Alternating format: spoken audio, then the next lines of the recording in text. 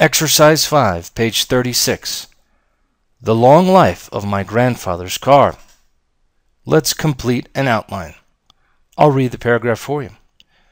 I own a car that has a special meaning for me because it belonged to my grandfather. When he was a young man, he saved money so he could buy a beautiful car to use on trips around the country. He finally bought a Cadillac convertible. It was white and blue with silver trim. There were white circles on the tires, and it had a powerful horn that made people jump out of his way. The seats were also white, but the dashboard was black.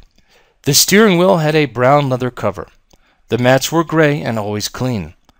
My grandfather took very good care of the car, and after he died, my uncle gave it to me. I am very happy because it still has the original motor, and the body is intact.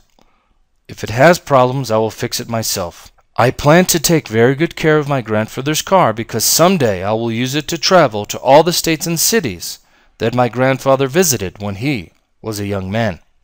Complete the information in the outline. Let's start with the topic sentence. What is the item the author describes? He describes my grandfather's car. The author's general feeling about the item is, I own a car that has a special meaning for me. The supporting sentences.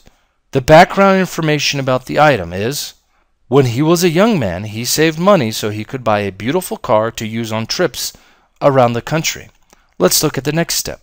The descriptive details about the item are white and blue with silver trim, white circles on the tires, a powerful horn, white seats, a black dashboard, a brown leather cover on the steering wheel, gray and clean mats, and it still has the original motor and body intact. Details about the author's feelings. If it has problems, I will fix it myself. The concluding sentence, exercise 5, page 36. Let's take a look at the restated idea. I plan to take very good care of my grandfather's car because someday I will use it to travel to all the states and cities that my grandfather visited when he was a young man. By restated idea, we simply mean you are restating the topic sentence in a different way.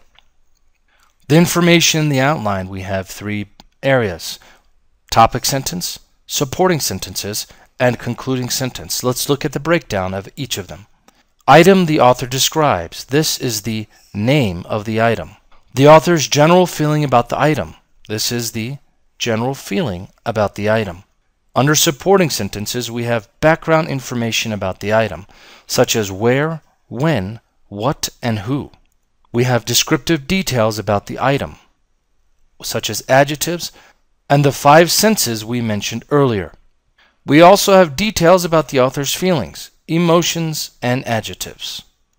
And under the concluding sentence, we have the restated idea.